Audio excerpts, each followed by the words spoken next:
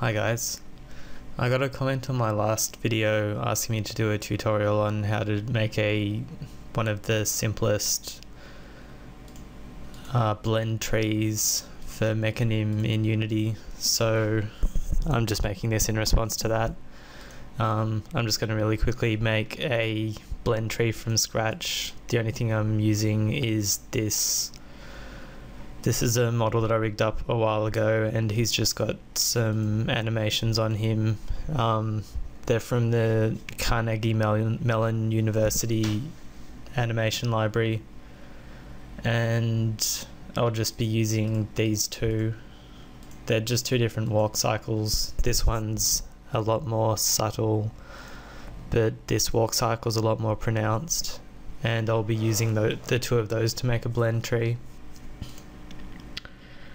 The main use for a blend tree is when you have two animations and you want to be playing a little bit of one and a little bit of the other at the same time. And normally if you have a bunch of animations, you'd be swapping between them, like you'd swap from a walk cycle to an idle cycle or something like that. But this is if, yeah, again, you want to be doing kind of two things at the same time. Anyway, I'll put my character on stage, and it's worth noting that I've set him to have a humanoid rig, which is what kind of turns on Mechanim. I'll just save this, and this is just how he came in when I first rigged him up. As you can see, everything's green, which is pretty much all you need. So anyway, I'll get my character. I think I'll attach the main camera to the character, so that when the character moves, the camera will watch him. And I'll just move it around a little bit.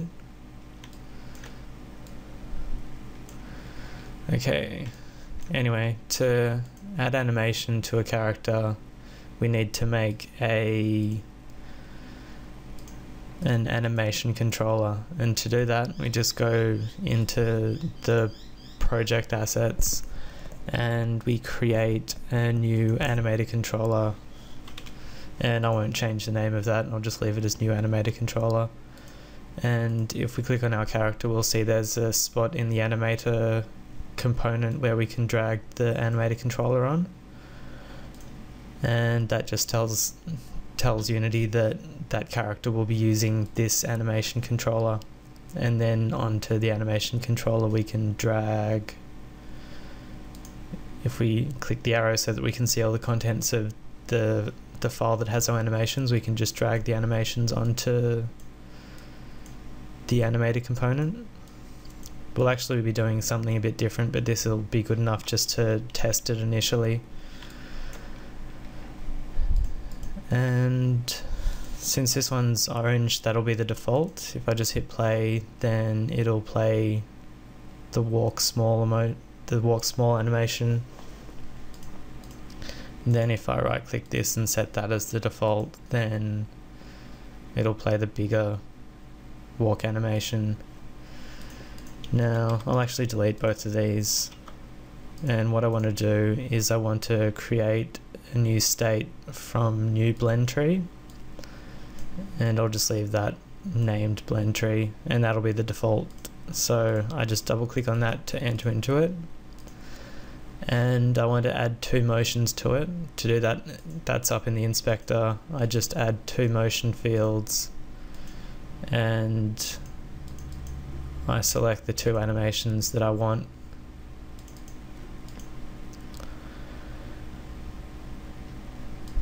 And I can just test that. We don't have anything that's actually changing between them. We need to set up a parameter.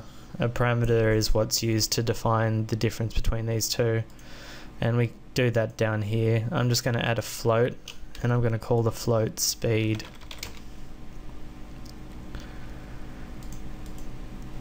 And we can see when we select the blend tree that speed has been set as the parameter, just because that's the first and only parameter there is. And so it'll be using these numbers in the threshold to determine how far up or down the animation is going to play. And to actually get that to work, we're going to have to write a script. I'll just do a really basic script. I'll add a component. It's already written here, but I'll make a new script called player.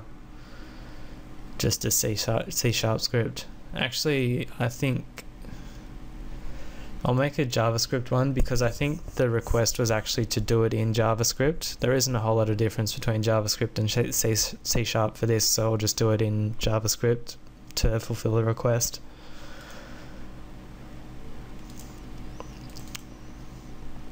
So once that's added, I'll just double click it so that it will then open up MonoDevelop.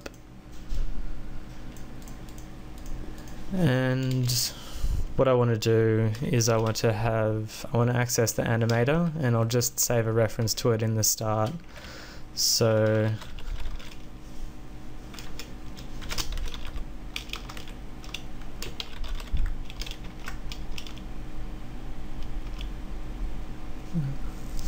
I just need to remember how to do it in JavaScript.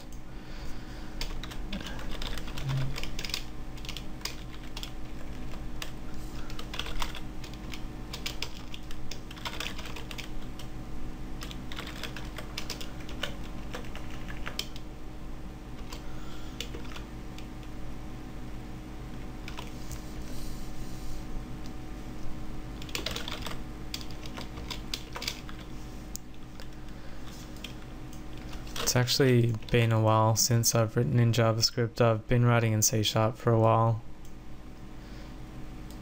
I'll see if that raises any errors. It probably will. Oh no, it seems to be doing what I want. Maybe.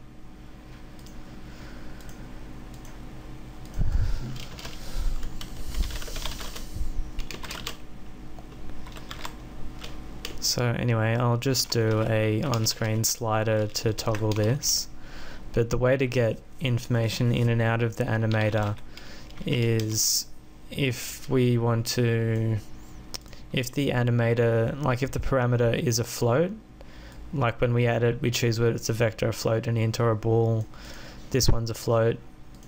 So if we want to access the float, then we do get float, and then since we called it speed, that's what we pass in here.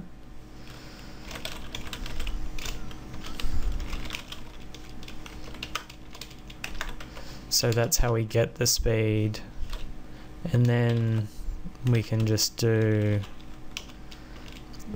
a normal horizontal slider.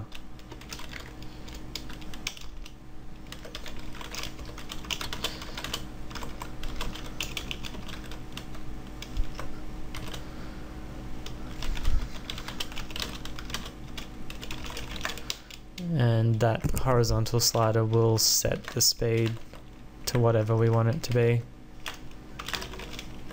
And then to put that back into the animator, then it's similar to the way that we got it out. It's just set float. And also there's the equivalent for set bool and set vector and set integer. So yeah, those are all the different ways to set all of the different types of parameters inside of the animator. So we'll just set the float speed to speed. And if I test that, then we have this slider up the top. And as we move that up and down, it changes which percentage of which animation is used. I'll just move the camera around so we can see it a little bit better. I'll also add a point light. I'll make it quite big. just so it's a little bit more interesting looking.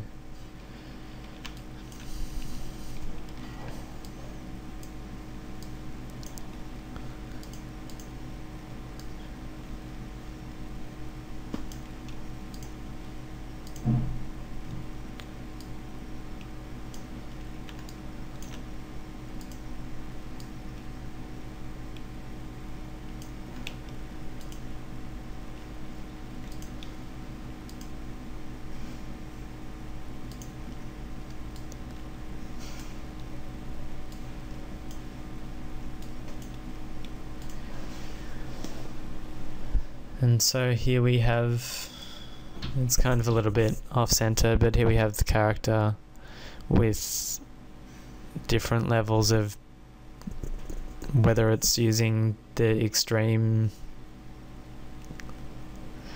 kind of like over the top walk, or whether it's using the more subtle quiet walk, and then there's a whole bunch of different levels in between. And so you could use something like that to determine, to show how heavy the character is or how much the character is carrying. For example, if the character wasn't carrying much, then he'd be walking fairly easily like that. Or then if he was wearing a little bit more gear, then he'd be walking like that. It's a little bit more heavier.